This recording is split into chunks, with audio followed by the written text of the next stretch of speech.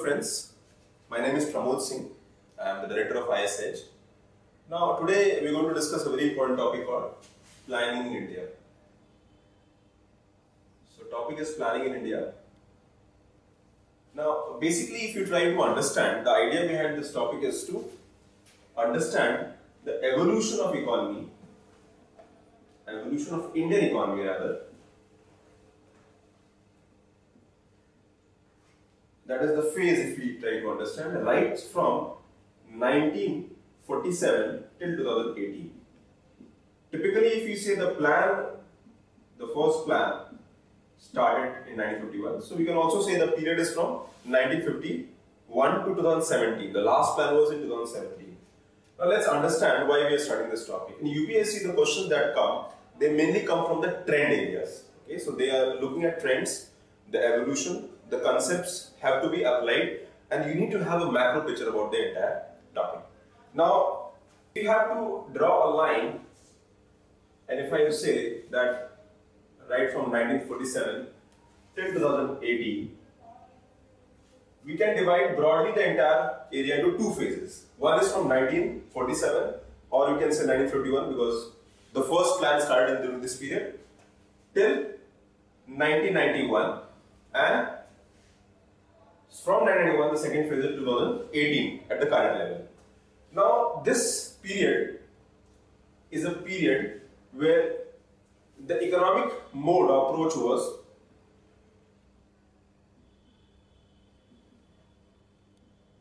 was mainly based on socialism. Socialism, which means government control. We can also say that economy was closed in this period, closed economy. In this phase, the economy took a turn and economy became open. And here the approach was the capitalist trend. Which means here the government control is there, and here there is a private ownership or private means of production approach is there, which typically means that the role of the government or intervention of the government was limited government intervention.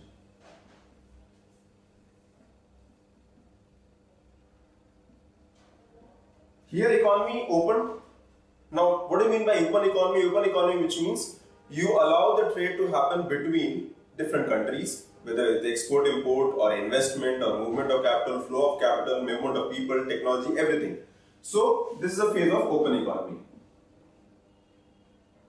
In a closed economy, the government or beyond the boundaries of your economy, the trade does not happen, or happen if it happens, it happened in a limited manner. So we were typically a closed economy, not in 100% terms, but mostly the trend was that open economy. So today we have trade, which means export, import, investment, FDI, FII, all this happens in open economy. In a closed economy, it happens in a limited manner. In a perfectly or ideally closed economy, there is no trade, no export, no import. So we can divide the entire phase into this two period. Now let's understand that what is the model that we took here. If you try to see, we followed a planned economic model. In this planned economic model, the approach was to follow the goals of the government, although some goals were there. So there were 4 planning goals, which majorly the focus was. So goals of planning model were: the first is economic growth.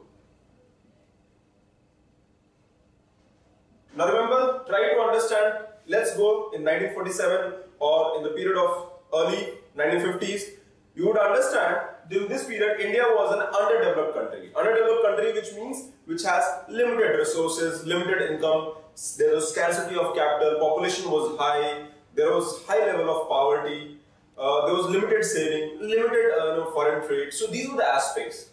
And primarily the economy was agrarian in nature. Agrarian in nature, which means the economy was, mode of economic production was agriculture, which means country was in a situation where our capital formation was very less or low.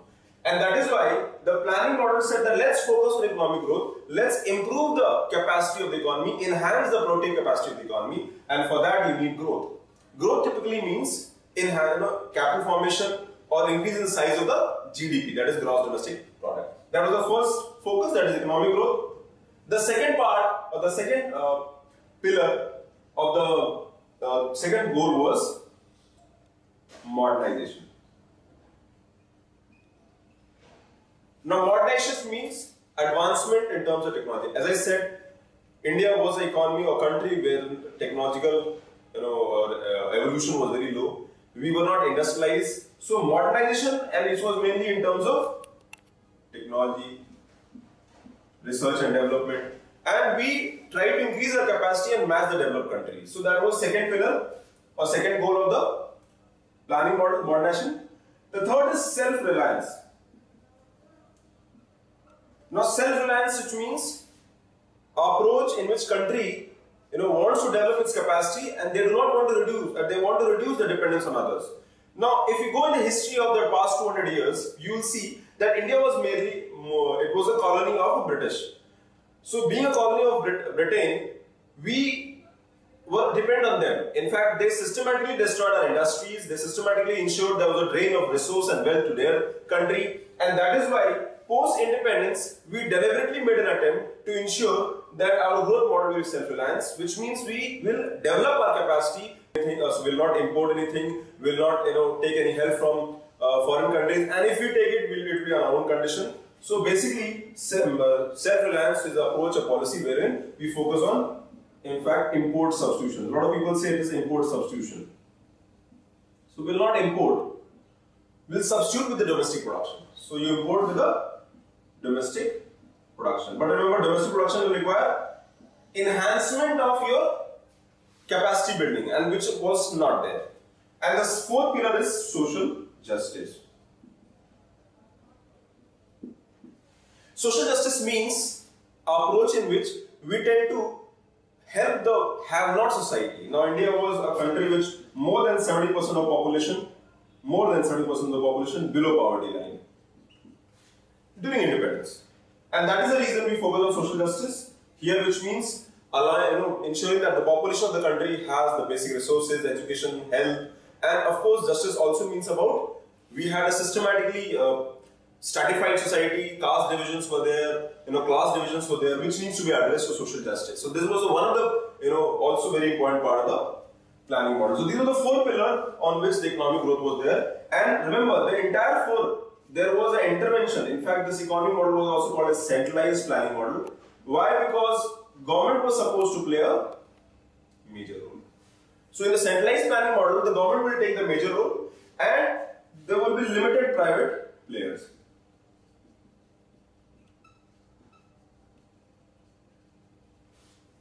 So private players will have a limited approach. So these were, India was a country with limited resources, limited industries, if there were basic industries or textile industries, but we were lacking the base of industrialization. So focus here was to develop the base of industrialization. And base of industrialization will require some basic industries,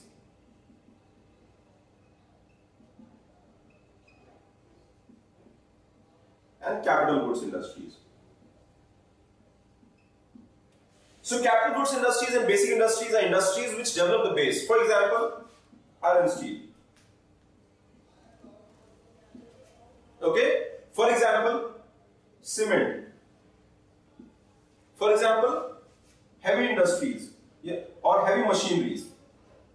Remember, all these will provide input or help for developing the consumer goods. So this, what we are using, this whiteboard, this blackboard, this marker, these are the consumer goods. But for making consumer goods, you need capital goods. Capital goods and basic industries were focused around that period, and the idea was to develop the base of industrialization. And this will be government-led, remember.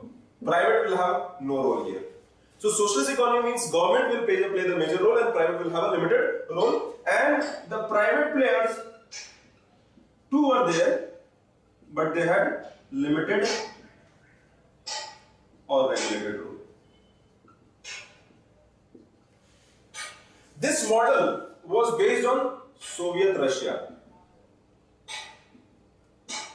This model was based on Soviet Russia, so you also call it Soviet model, or model based on centralized plan of Soviet Russia. So we adopted this model. The idea was to develop capacity. Now these industries, the basic goods and capital goods, were critical industries, and that is why government said, I will take the lead role. The private players had limited or regulated role, and the reason why they were limited, why? Because at that time socialism also says that government should ensure that there should be equitable distribution of wealth. People should not have wealth, and because that will create divide in society, have and have not. So that is why private were limited and they were regulated. They were mainly focused on covered areas of consumer goods. So this was the tone of the development which happened. Now the next video will take it, we'll go to the planning aspect of this model.